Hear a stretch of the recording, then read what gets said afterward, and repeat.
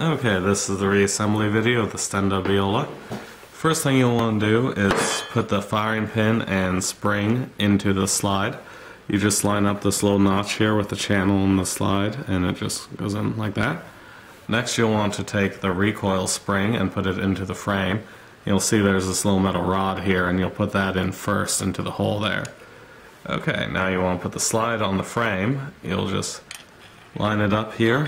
Make sure that the recoil spring lines up with that hole in the front of the slide, and then you just slide it back and make sure you don't lose your firing pin spring or firing pin while doing this, and lock it in the back position.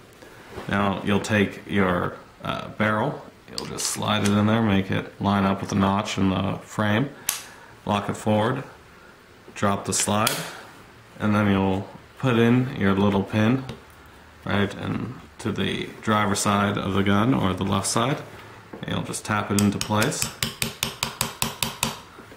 Okay. And then dry fire. Okay, and there you are.